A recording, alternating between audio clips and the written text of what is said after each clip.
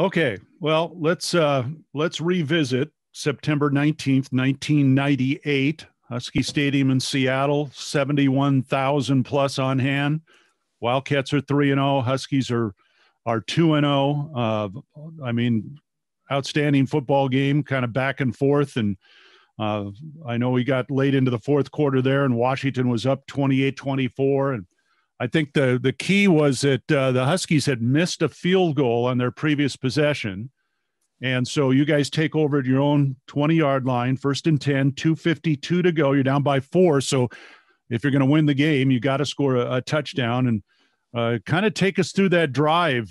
First of all, what were your thoughts? Maybe what went on in the sideline huddle there before Coach Tomey sent the offense out there needing 80 yards to take the lead? Well, I think the number one thing is that we knew we had a chance. That was number one, by them missing that field goal. I think Peter Hansen was like our kind of specialty field goal blocker guy and kind of made the kicker kind of, alter his kick a little bit. A lot of people don't know about that, but we used Peter because he was like 6'8" or whatever, 6'7", 6'8", to be able to kind of to throw the kickers off. But I just remember, we knew we had a chance. We knew we had, we were in hostile territory, and it would just make the next play, and we would work our way down the field and see what happens. I mean, you had a great core of teammates: Dennis Northcutt, Brandon Nash, Mike Lucky, Keith Smith, yourself, all made big plays on that drive. Was there one other, and before we get to the touchdown, was there a play in particular on that drive that really stands out to you? I think a couple plays, 2 plays prior to when Keith threw me a pass. I came in and Keith came in and I ran out as a wide receiver, and then Keith completed like a 14-yard pass or something like that to me. And then there was a vertical route to Brandon Nash that was like a seam route down the middle of the field coming as we were marching down. But if you go back and watch that drive, I mean, I think it was like 3 or 4 third down conversions in that drive that we converted on. And I always tell people this all the time, there's so many people that were involved in that drive being, end up being one of the good plays or great plays in the history of our school. But those linemen blocked their tails off. They don't ever get no credit for it. Gave us the time and opportunity to go out and make plays. Just all the way across the board. There are a lot of unsung heroes, guys that did their job to give the skill position guys a chance to make plays. So I always like to give those guys credit. That offensive line with Bruce Wiggins and those guys, they really fought and gave us an opportunity to make plays. Absolutely. You and Keith Smith had a great relationship both on and off the field. And when you went to split out there on the play when he threw you the pass, and you guys had, of course, worked together before. The Huskies had seen both of you on film before. Did you see the look in any of their eyes like, well, what's going on here? Here's OJ out, split as a wide receiver. But it was more like them thinking of me as a decoy, I think, more so than actually that he would actually throw me the ball. And we practiced it, throughout, we practiced it multiple weeks of doing that. And, I don't think I think they were more surprised that he actually threw the ball to me more so than me just coming out being a decoy to get somebody else open. One of the other hidden elements of that drive there, you guys had a couple penalties called against you, a false start and a delay of game. And to overcome those, along with the 80 yards, tell us about how kind of those things went through your mind. It's when the adrenaline is going and you're playing, you have those, you have those plays, the false starts or the delay of games. And it's just those kind of plays that, they kind of nip you in the butt, but I was so just anticipating the next play. It was like, okay, we got a penalty, let's just get to the next play. Because the adrenaline my adrenaline was so high, the moment was so big to be in that stadium. I don't think we won there in like years or some crazy time since the last time we had won up there in Washington. So, everything is, your heart's pumping, your adrenaline is up. So, it was more like, let's just get to the next play. It's not the last play. We got another play. So since we have another play, let's move on and see what the next play brings us. All right, so you get down to the Washington 9-yard line. You had one timeout, I should mention, that you used during that drive. Coach Tomey, I think, was quoted as saying, "OJ, you can't take a sack." I mean, that's right. That's one thing.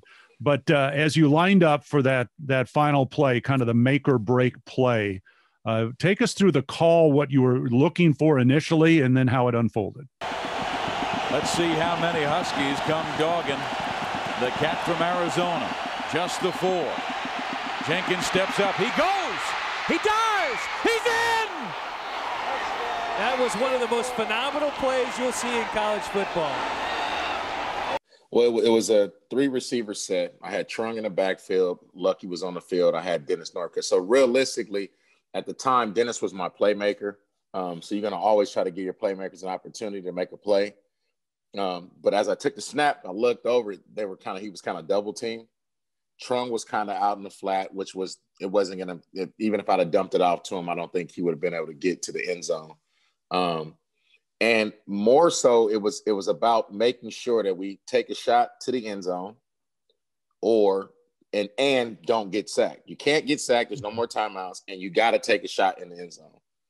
And ironically, people, I've explained this to people year after year after year, people talking about it still, it was weird, man. I dropped back, and then I took a long drop. Realistically, the drop was more further back than really I'm supposed to catch the ball, take 3 steps back, and then plant my feet and make a throw or make a read where I'm going.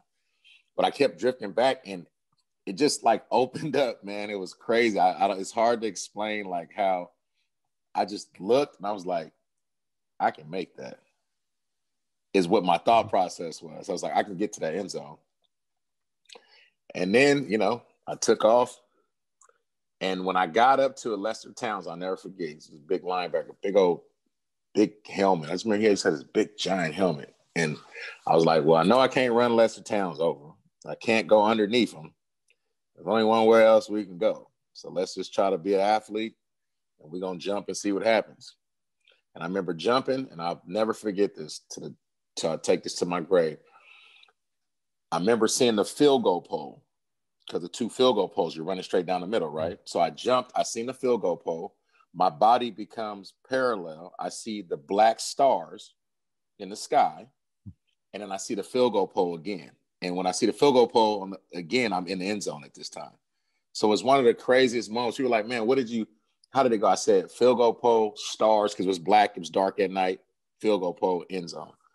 And it was, I didn't know exactly where I was, but I know that the guy that hit me catapulted me and pretty much gave me a little boost to get my momentum going into the end zone. So when you initially took that dive, when you were running, you saw the end zone, et cetera, you were going to leap into the air. Was your intention to go head first into the end zone?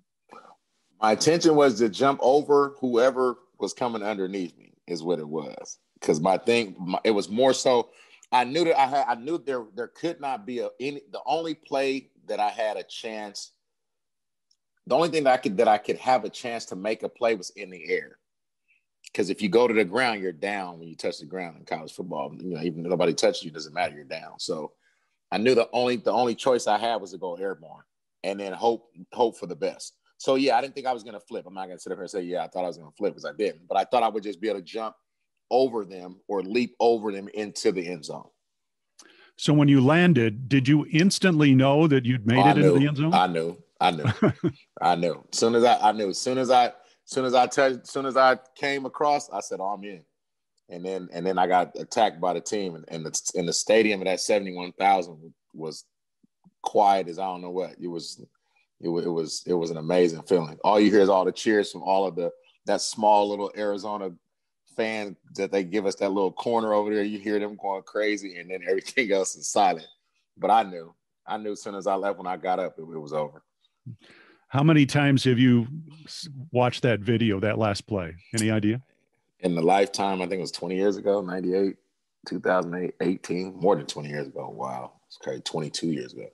I don't know, like 5,000 times. I don't know. I've seen it a lot. People bring it to my attention a lot more so. I don't sit back and watch it like that, but people bring it to my attention because there's been, over the last 20 plus years, there's been multiple flips in collegiate and pro sports. And there's guys that have had better flips than mine. But I also remember a couple of years after the flip, I think it was Steven Spielberg came out with the movie Any Given Sunday, starring Jamie Foxx, and they literally did the same exact play, literally right, the exact same way that happened. They did the exact same thing with that movie Any Given Sunday. So I remember watching that, and I was like, okay, they took that from us. They took that from the Arizona days. So, but I've seen it multiple times. Sorry to drift off. No, that's quite all right. Hey, so let's look back at your entire football career. I mean, from Sandlot, whenever you started, had you ever had a play, anything like that? Never. It's the greatest football play I've ever had in my whole career. Because what a lot of people don't understand is that, I didn't play the whole game. Me and Keith were going back and forth. It was a dogfight game. I've never had experienced anything like that in my whole football career. And, it catapulted us into the national limelight for our school. It was great for football. It was great for Arizona. It was great for Tucson at the time. And I've never experienced nothing like that. I mean, when I got back to school, it was like the craziest thing. People were clapping when I got to study to the classroom in one of our lecture halls. I mean, it was crazy. It was a great experience, man. I'll never forget that. Well, it was a special play in a special season, the greatest in Arizona history at 12-1. And I know there were many more plays that made that season special, but why was it? What was there an ingredient that made 1998 so good for Arizona football? It was Coach Tomey, rest in peace. It was, he had us all bought in to, the dual quarterback thing, number one, because you got two leaders in the locker room, and it's natural for young men to side, I like the way Keith played a little bit better than OJ or vice versa. So he had everybody bought in on one team, one goal. And because of that, that's what I believe made everybody go out there and fight so hard for each other. And not including the fact that we just had some talented players. Chris McAllister, Trent Kennedy, Jeremy McDaniel, Dennis Northcutt. And we had some big-time fighters on that offensive line and defense. We had some really tough football players in the trenches. And those guys, they never get the credit. But the reason why that team was so special and the team the next year that we thought was going to be special wasn't as special is because we lost a lot of those tough, hard-nosed football players that are in the trenches. So the reason why I believe it was special was it was Coach Tomey. It was it's what he demanded from his football team for the guys to not be about me, but to be about the team. And which made guys go out there and literally, fight to the death for their teammate. OJ, I got to ask you one more question about that season, and that was the Holiday Bowl win over Nebraska. Yeah. To take on a traditional program like that, and then to win the game in the manner that you guys won it. There probably couldn't be a better way to end a great season like that. But maybe just briefly talk about going to San Diego, number one, playing Nebraska, and then beating them the way you did. Yeah, I got not a funny story, but it's just a true story. When we got to San Diego, when you go to those bowl games, you got to do everything with the other team. You got to go to dinner with them. You got to go to SeaWorld with them. You got to go to the zoo with them. You got to go to the introductory, this dinner, this ball, this. So when we first got to San Diego, we went on an aircraft carrier because Lou Holtz was there he was the speaker, the guest speaker. And you could see the look on the Nebraska players' faces as we got off the bus. They were massive guys, way bigger than us. And they were talking and just talking so much stuff and smack all week long. But what they didn't realize is that we was fast. You know what I mean? And we had a lot of fast players on the team. We had pretty much three or four NFL players on that one team, maybe even more. Now I think about Antonio Pierce, Mike Lucky, Brandon Malamaluna, Dennis Northcutt, Chris McAllister. I mean, there's a lot of good football players on that team. If you go back and look at some of the careers that came out of that. And I just remember those guys just talking mess the whole week about, because we weren't the biggest, looking team, and they were. And I just remember getting on the field and we was just running circles around. We was fast. We were a fast, disciplined, good, well-coached football team. You don't go 11-1 for nothing. I tell people we were one game away from going to the national championship game, and we're UCLA's one game away from going to the Rose Bowl. I mean, if in college football, that's the beauty of it. But it hurt us. It hurt us that year. But if you think about it, if you put us in the College World Series now, we might have made that 4. You just never know. With the different dynamic of the game. So yeah, I just remember going there playing them. They were a tough football team. They were physical. Don't get me wrong. Because there's Nebraska. Big time program. I think they had Crouch at the time. I think he won the Heisman the year after or something like that. But